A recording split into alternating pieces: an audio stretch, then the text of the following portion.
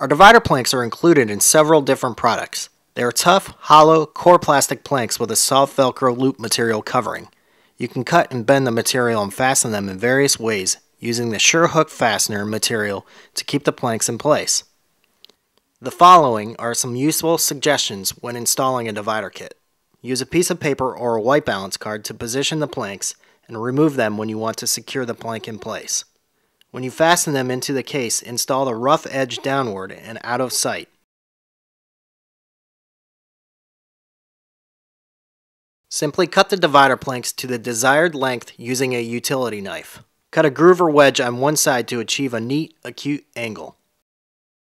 Slice them lengthwise if they are too tall. You can get creative and use the sure hook fastener to make a hinge for building secret compartments for seldom used components. Optional replacement kits and custom sizes are also available.